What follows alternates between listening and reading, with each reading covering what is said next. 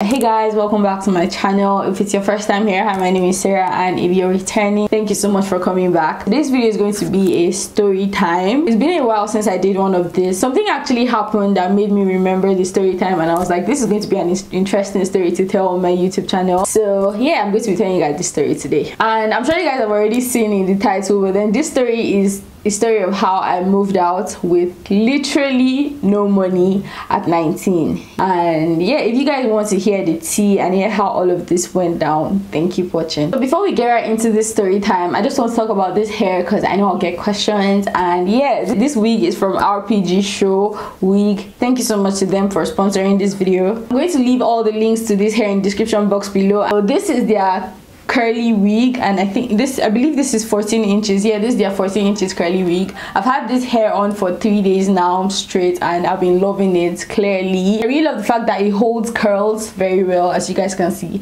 I also added some Cantu leave-in conditioner just to help my curls pop more. That's what I use for my curly hair, to help it pop more. And I use some styling mousse also. Styling mousse kind of keeps your hair stiff, so I don't really like to use that one all the time. If you want to get more information about this hair, I'm going to be leaving all the details in the description box below, so if you want it, you could get it. And I also have a discount code which I'll be leaving. I'm also going to be showing you guys how I achieved this install, so you guys are going to see how I installed this hair, and I'm going to leave timestamps also in the description box below. So if that's something you're not interested in, you just keep to the story time.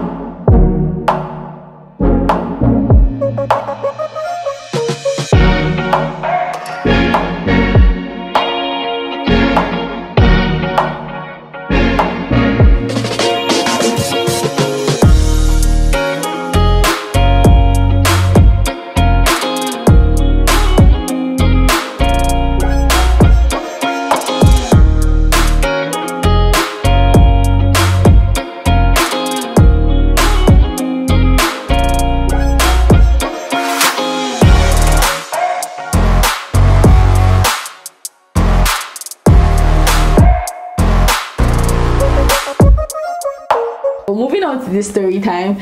This happened, I'm currently 21 years old now, in case you're wondering. So this happened when I was 19. Yeah, I think it was 2019. This all happened in 2019, in case you're wondering. It's not like I moved out of my parents' house. I'm still in my parents' house. Yeah.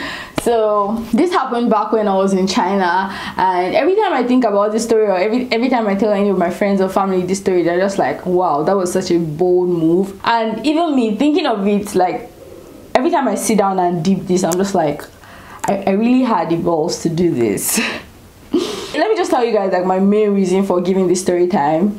I'm just trying to like refresh my memory, and so this is not just like a story for you guys to sit down and just chill and listen to, but this is also like motivation for me, because this just tells me of how much I used to believe in myself so much before, and I realized that of late I've low-key or high-key been doubting myself, and I've just been in my shell basically. So I just hope that telling this story is just going to remind me of how bold I was, and how honestly anything is possible. Yeah, I'm going to start from January of 2019. At the beginning of the year, like my January of 2019 was just yeah, I started the year off like on a very rough path. I literally like didn't have a side hustle, if I say so, because the only thing I used to do back then in school was braid hair, and that was all I used to do. And I used to get to braid hair, let me say like 2 times a week, and what I was getting was like nothing. It was like almost nothing, to be honest, because what I used to get kind of like finish in like 2 days, and that was it. So I had to be doing it consistently, and I was in school, so I didn't have the time. And another down for me was that there were barely any girls in my school, so sometimes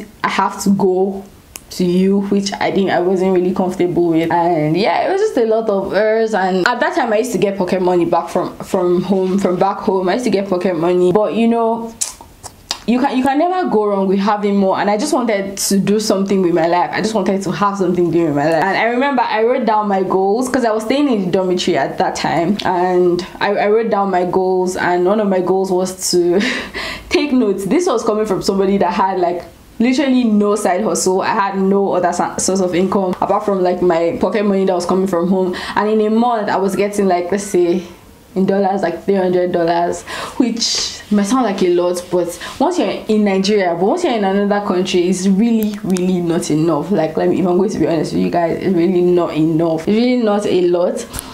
So sometimes it will be less safe, so it's just whatever you get, you take it.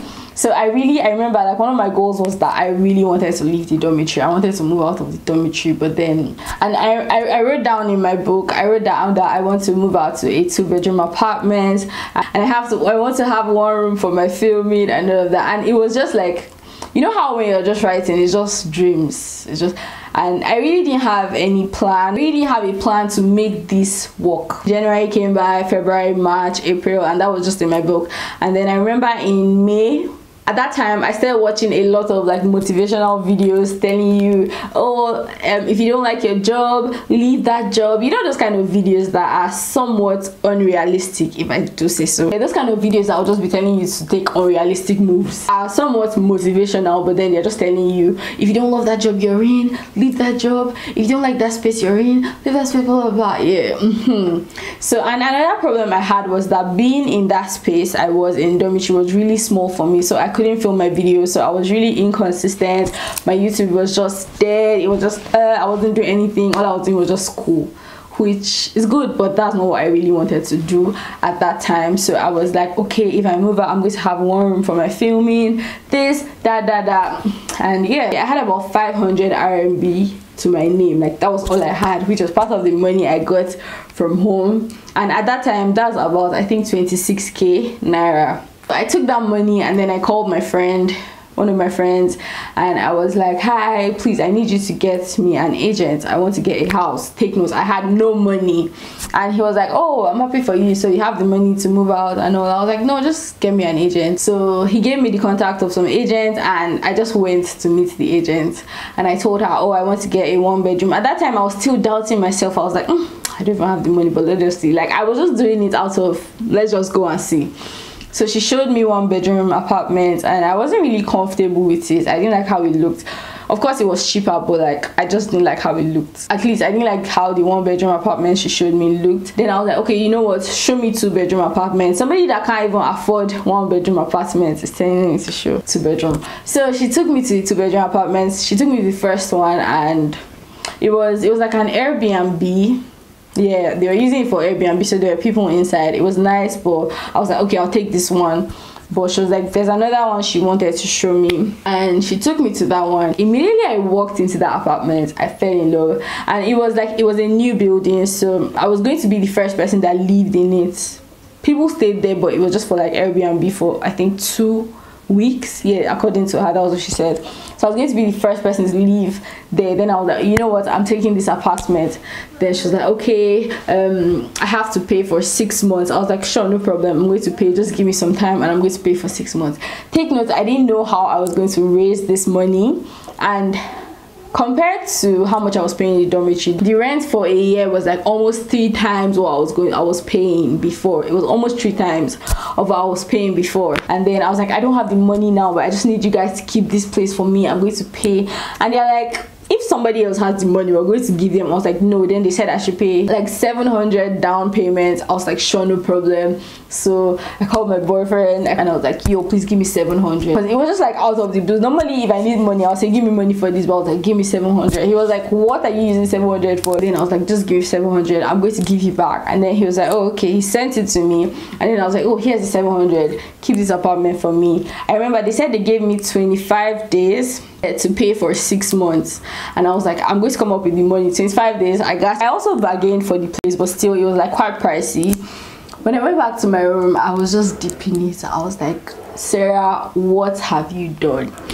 So I called my mom and I told her, yo, I got an apartment, I want to leave the dormitory. And I didn't tell my mom the price. I'm just going to say, in naira for a year, it was like over 1 million.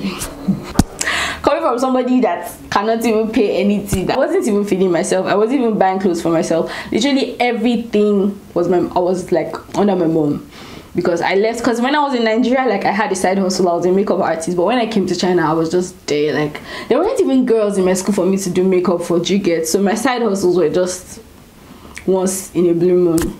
I called my mom. She was like, how much is it for the place? I literally told her like quarter of what the fee was. I even lied and said, oh, it's like, it's just like 50k more expensive than the dormitory. She was like, oh, okay, that's good, that's not bad. Meanwhile, it was like ×3. So I told her, I was like, yo, please, can you just pay for me for like 3 months, and after that you don't have to pay again? Like, no, I told her that she should just pay for 6 months for me, and if she pays for 6 months, then I'm covered. Like she doesn't have to pay for anything again, I promise. She was like, how are you going to get the money? I was like, don't worry, I'm going to do it. She was like, don't go and start something you cannot finish. And then my mom was like trying to see if she could just, my mom was just like, do you know what, I'm going to pay everything for you, don't worry, but you just have to wait.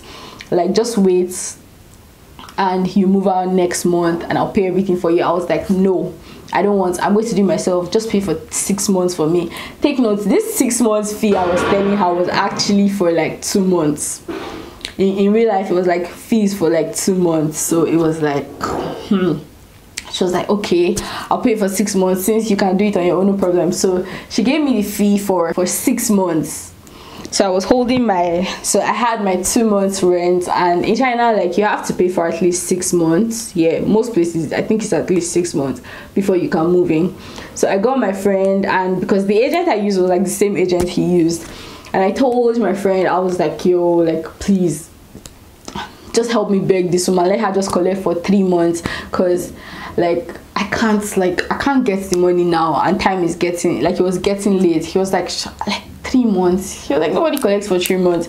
Somehow, we went to her and we were begging her. She refused, and guys, I literally stole, because she was calling, because they don't give you your landlord or landlady's number before you move in, right? It's after you make the payment you get the number. I literally stole this number from her phone. She was holding it, and then I took a picture of her phone, and then I texted my landlady, because God bless that woman, she's so nice, and my landlady let me pay for 3 months. Sorry, how I got the 3rd month's rent was like my boyfriend and my sister. Yeah, they were willing to help me with more. But guys, I was so stubborn. I was like, I don't need anybody, I'm going to do this by myself, blah blah blah. Finally let me pay for 3 months, and take note, this 3 months I paid for was like 2 months, and then 1 month, I think it's called yajin. That's like a down payment for a month that you make just in case you break anything in the house. Fast forward, because I don't want the story time to be too long.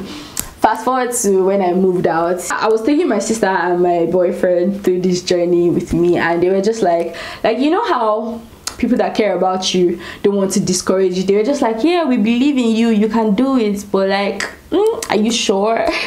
Are you sure you want to do this? You don't have any source of income, what are you doing? I was like, I don't know how it's going to happen, but something is going to happen, and it's going to happen. I just had so much faith. Like, I don't know where that confidence came from. When I moved in, I have 2 months rent, and take note, 2 months will go like fast. In China, time goes fast. I don't know if it's just me, but time goes so fast in China. They gave me 5 weeks to come up with my remaining 6 months rent. Yeah, they gave me 5 weeks to come up with my remaining 6 months rent. That's after I moved in. So like, I was under another pressure. Like, to this day, I don't know what gave me that mind or the balls to do that.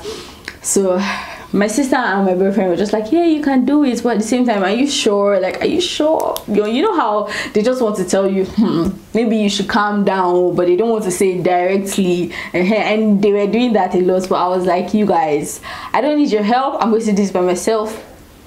So yeah, so that happened, and I remember telling my boyfriend, I was like, yo, like, if I can't come up with this rent, I'm not going back to the dormitory, I'm going to move in with you. I'm moving in with you. Like, there's nothing wrong with like moving out and then moving back into the dormitory, but it's just kind of if I'm going to be honest, it's kind of embarrassing. So why did you move out in the first place if you knew you couldn't afford it? Like, why did you not move out?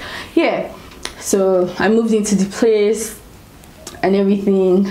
I remember, like, after I paid for the, like, when I moved in, I literally had like 300 RMB in my account. That's what I had, 300 RMB. It was 200 and something even. I remember this so clearly because I was just deep in the moment, and this was like 10,000 naira. In naira, this was like 10k. So I was just deep in it. I was like, yo, I'm really in an apartment. My apartment was beautiful. It was white. Like, that was all I wanted. I wanted it for the aesthetics of my YouTube, because you know, YouTuber now, and I was at 1k subscribers at that time. Yeah, I was at 1k subscribers, but I just wanted to put in work to my YouTube and just give it my all. Then remember, like, when I moved in, because apartments in China come with like everything, fridge, washing machine, everything. You don't need to, you just come with your stuff. I remember when I moved in, I didn't have anything in my fridge. I didn't have anything. Shout out to my boyfriend. Like, he really came through for me. He literally did like my shopping. He stocked my fridge for me. He stocked the whole fridge, and me, I was still for me like, I don't need it, I don't know why I needed it, I was broke. Then oh yeah, I was for me, I don't need it, but he all like my basic things that I needed to buy, yeah, he came through for me at that time. I was living in my lavish apartment, living my best life. Meanwhile, I had five weeks to pay my rent. So are you telling me that I'm just going to live in this apartment for 5 weeks and then they're going to kick me out back to the dormitory? I was like, no, this is not going to happen. So I got at this point, like, we went on holiday. You're not allowed to work in China, but then I got a job illegally, and then I got caught by the police. Yeah, and when the police caught me, I had to leave my job. So I basically worked there for like 1 week, and I lost my job. So I was just like, what the hell? Like, what am I going to do? Because from my calculations, my job was going to cover my rent for me, and I was like, yeah, I'm going to be doing my YouTube, and I'll be doing this job, and whenever my YouTube should blow, by God's grace, I leave this job. So I lost my job because the police caught me, so I was doomed. I was stuck. So life was just happening. I was just like, okay, she was getting real. This was like 2 weeks, and at this point I had like 3 weeks. I was like, what am I going to do? I'm stuck.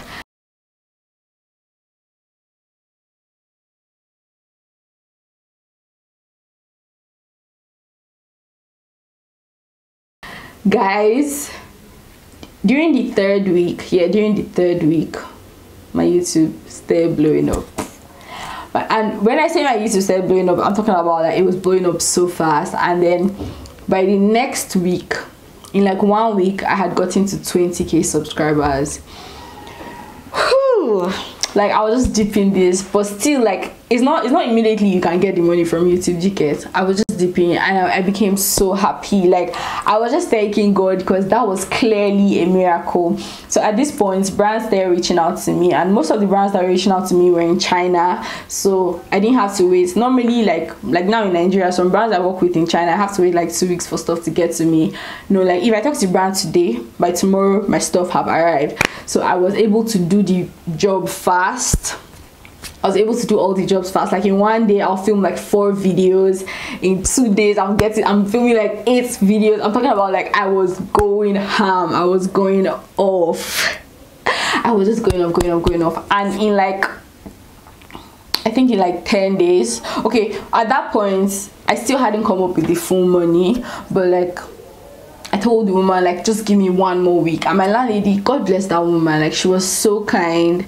And guys, like I literally got to pay my rent for the whole year. So I had 5 weeks to come up with my rent, and by the 3rd week I was still broke. But guys, by the 5th week, I didn't even, they were telling me to pay for 6 months, so I just had to add like 4 months more. But the way God came through for me, I paid for the whole year. Yeah, so like every time I think about that, I'm just like, what gave me the courage? Why was I that bold? And it just showed me that if you believe in yourself and go for something, especially when you believe in yourself so much, I feel like that thing will have no option than to just happen for you. Even though I still think that was so risky. That was such a risky step that I took. Like I was literally telling I told my mom this story a few months ago, and she was like, Sarah, you were paying that much for rent when you had no job. Like what? Everybody's just like, how are you going to go and carry a house for that price? When like I could have easily gone for like a 1-bedroom, but I was like, no, I want 1 room for my use. And yeah, I'm so thinking of it right now. Like I'm so proud of myself. I'm proud of myself.